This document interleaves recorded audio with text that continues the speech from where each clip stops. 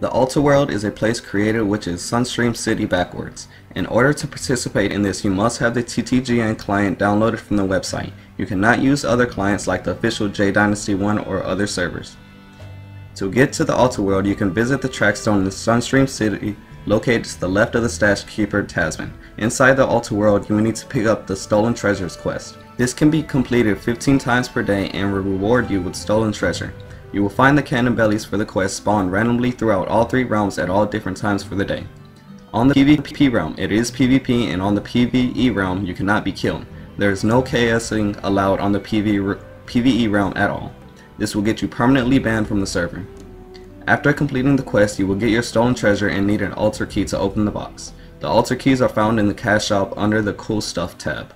The altar box will reward random prizes which can include plus 14 sigils, DVIP beads, Boss Lotus, and even a Firmus Esper.